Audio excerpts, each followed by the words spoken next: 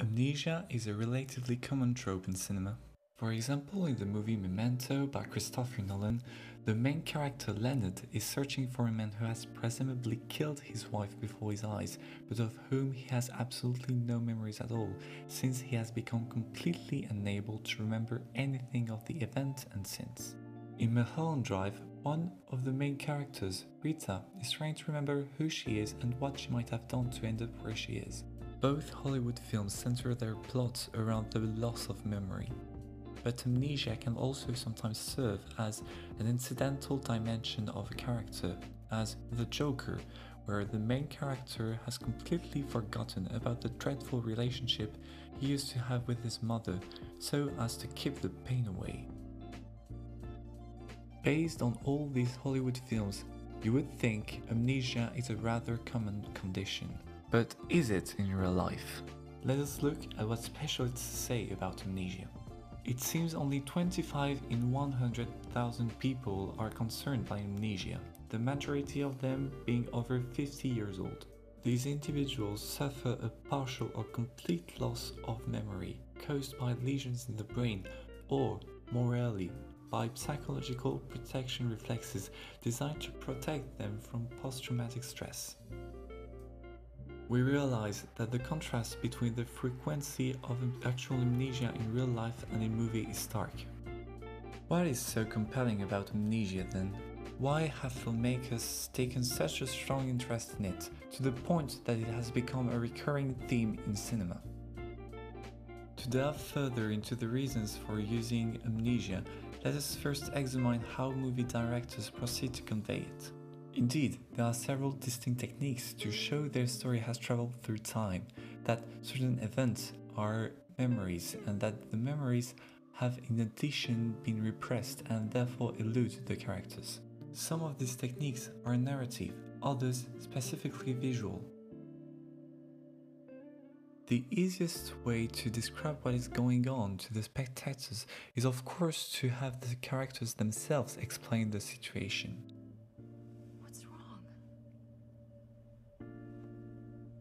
I don't know who I am.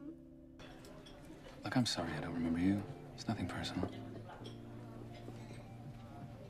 We understand in this scene that Leonard suffers from amnesia. But a couple of minutes later, Nolan uses a more implicit technique, which immediately signals to us the scenes we are watching must have happened earlier, since they lead up to that scene. Natalie. You don't remember me.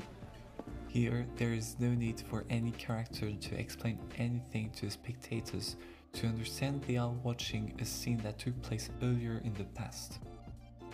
In Arrival, the main character is introduced to us as living alone in a large house. A little while later, we discover her with a little girl who we the spectators imagine to be her daughter. That little girl is lying in a bed and looks very ill. These elements lead us to believe this scene took place in the past, that it is a remembrance and that her daughter has since passed away, explaining why she is no longer around. The fact that the mother keeps having visions of her daughter over and over only goes to show how traumatic her disappearance has been. Yet, at some point, she reveals that she doesn't know who that girl is. This immediately leads the spectator to conclude that the trauma has been so intense she has forgotten, repressed the very memory of her existence. This shows how much a few images placed strategically can convey. It is a more elegant technique than the more belabored verbal explanation. Nolan has exploited this smart technique to a fault in Memento, since the entire movie revolves around the reverse narrative, each scene describing how the character arrived where he is in the scene before, except for a few events which happened in a chronological order, otherwise it would be too straightforward. Also, it turns out the girl wasn't really her daughter in Arrival, or not yet at least. These images were not memories she had forgotten about, but visions of the future. But the majority will have believed them to be past memories. This shows how used we have become to that old amnesic trick. Conveying that what we are seeing on screen is memories rather than a present reality can also be done through special visual techniques. Let us take the scenes in Arrival where the main character's daughter appears. They feature distinct visual characteristics which set them apart from the rest. The colors are warmer or the background is blurry, for instance. They are also usually very short, and we can sometimes hear the muffled sound of the child laughing or babbling away in the background. The switch from these scenes back to the present time is usually signaled by a sudden gasp. Another common element signaling that we were in the mind of the character. Similar visual effects are also used in Memento when Leonard thinks about his deceased wife. Nolan also uses yet another well-established visual technique to pinpoint flashbacks.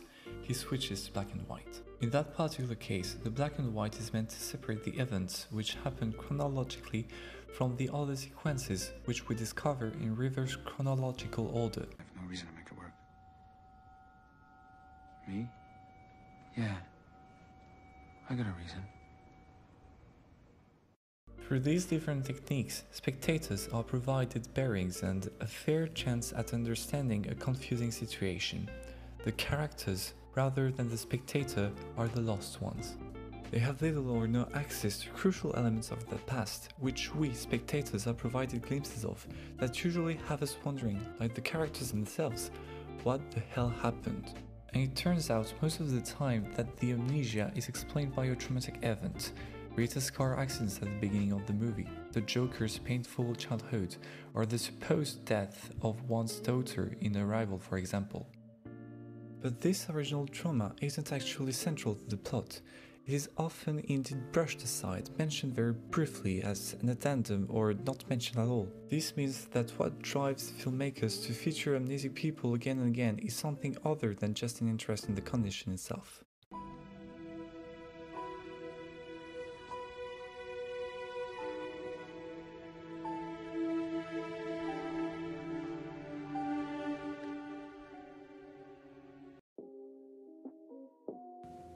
Now that we have examined some of the techniques used to convey amnesia, let us turn to why so many films feature amnesiacs. The first and most obvious reason why filmmakers like amnesiacs is that they are a fantastic means for them to have fun experimenting with their own medium. This is obviously the case in Memento. The whole movie is a massive puzzle. Both the spectators and the main characters are trying to find who the killer of Leonard's wife is, and every time a new clue is provided, a new element comes up that casts doubt on a favored hypothesis.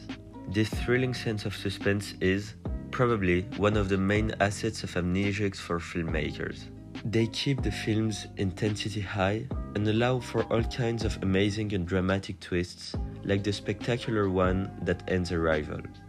As we started to explain before, what we thought were flashbacks turned out to be flash-forwards.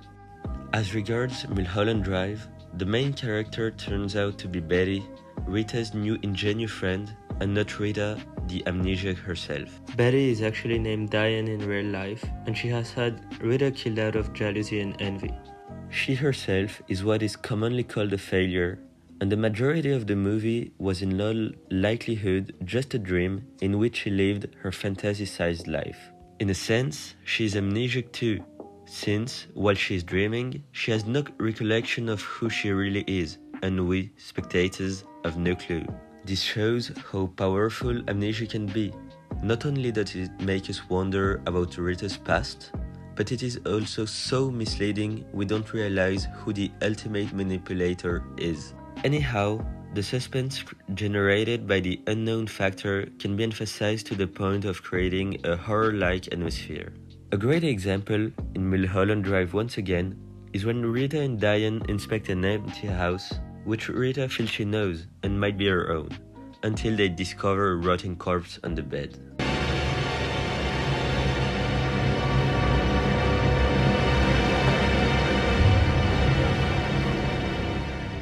The fact that this place might be related to the traumatic event which caused Rita's amnesia and the dark and mysterious ambient music make the scene all the more spine-chilling.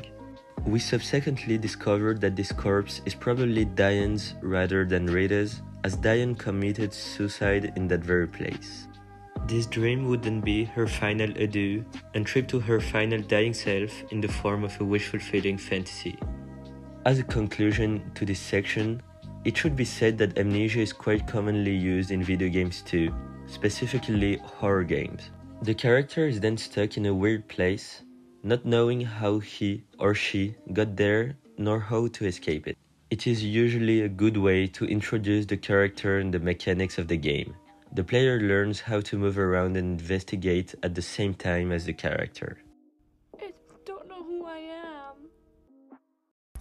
The techniques we have explored represent but a few of the more obvious appeals of amnesia for filmmakers. There are others, perhaps more profound appeals still. Indeed, amnesia also makes it easier for spectators to identify and empathize with the amnesiac character and his emotions, since both are discovering key elements, including about themselves, at the same time. In Memento, we feel the confusion of the main character when he finds out the terrible truth about himself. That's right. The real John G. I helped you find him over a year ago. He's already dead. Namely, the fact he had already found his wife's killer a while ago, and that he is still looking for the murderer simply because he chose to forget. We found him, you killed him. But you didn't remember. So I helped you. Start looking again. He chose to forget because he had no future once it was over. It was a way for him to always have an objective, a way to make up for the void inside him, like the one we may feel at the end of an especially powerful movie. Another example of such an identification to the main character is in The Joker. When the Joker finds out the truth about his mother, who abused him his whole childhood through, and yet acts caringly now that she is old and needs support.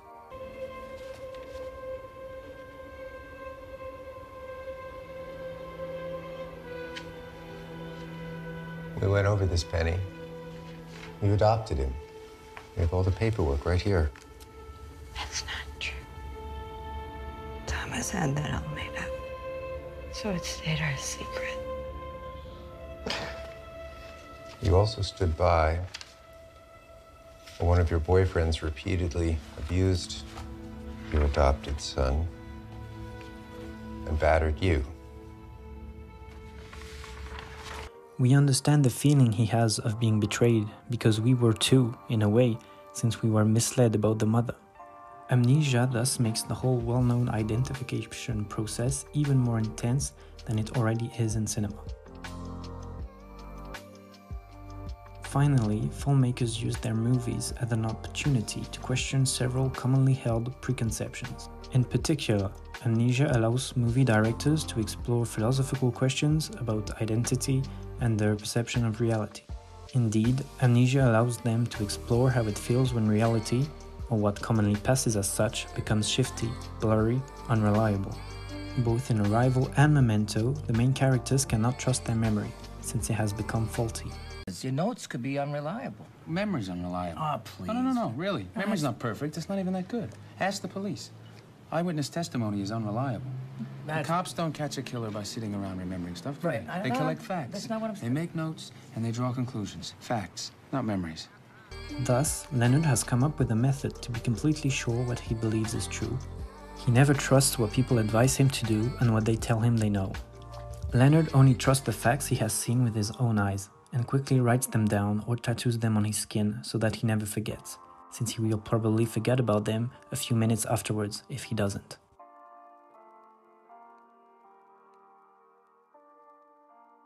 However, the ending of the movie reveals this method is faulty too, since he has fooled himself with fake facts so as to carry on his chase forever and find a new killer each time. Moreover, mischievous people have been taking advantage of his condition and have successfully misled him so that he kills people for them. At this point, Leonard has absolutely no way of knowing what is true or not, except what he is living at the present time. But are we really that different from Leonard? Is the only reliable reality we have access to the one perceived through our senses? Some philosophers believe that the only reliable truth is the knowledge that we exist, but this is perhaps overkill. Another possible questioning is the following: who are we without our memories? Even if our memories are not reliable, we can still identify with them, since they usually characterize how we think and react to our outside world. Denis Villeneuve's Blade Runner shatters this conception by introducing replicants, humanoid robots which have had memories planted in their brains so as to make them more human-like. One could say they have been given an identity. However, one replicant, named K, has vivid childhood memories of places which truly exist. He discovers that a real boy has actually lived those memories, so he wonders if he is a special replicant who had a real childhood.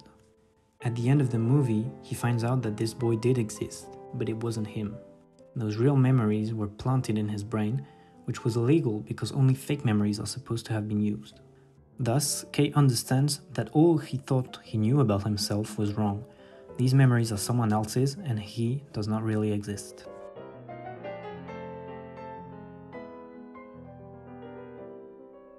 In the original Blade Runner by Ridley Scott, the question is whether we can determine if an individual is a replicant or a human.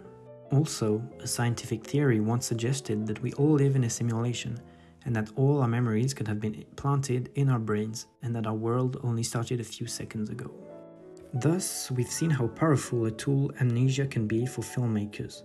Through various narrative and visual techniques, they have used this trope to indulge in a fantastic story full of suspense, emotions, and philosophical questionings. Our initial question was why there is such a contrast in the frequency of amnesiacs in real life and in Hollywood movies. We now understand why filmmakers use it so much, but is it really as rare as scientists claim in real life? As far as amnesia caused by lesions in the brains, yes indeed.